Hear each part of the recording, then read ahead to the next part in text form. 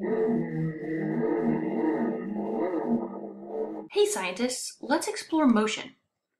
Motion is the movement of an object in relation to another object. There are a lot of different ways to measure an object's motion, but I want to focus on speed for now. You probably already know a lot about speed. Maybe you ran track and are always trying to increase your speed. Maybe you've tried to ride your bike faster than your friend. Or maybe your mom got pulled over by a cop for going over the speed limit. Speed is just a calculation of an object's distance over a period of time. It can be measured in almost any unit of measurement for distance. In American cars, we use miles and hours to calculate speed.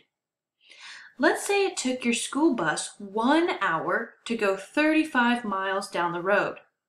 I use my equation for speed, which is speed equals distance divided by time.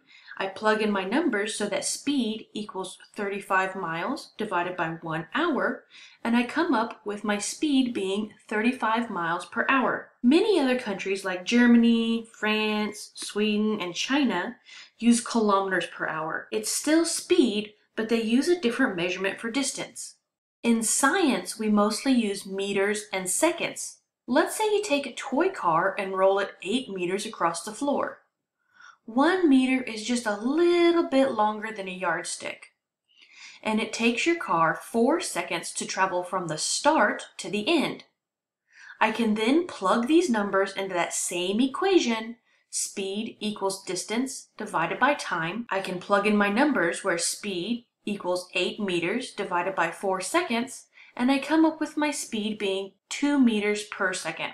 I can also graph this information. Remember, whenever you're graphing speed, time is always at the bottom of the graph. If my car was always going the same speed, my graph would be a straight line. If my car was going faster, I would have a steeper line. If my car stops, you end up with a flat line. The distance remains the same, but time still moves forward. My car can also speed up or start to slow down. Let's take some time to look at a question.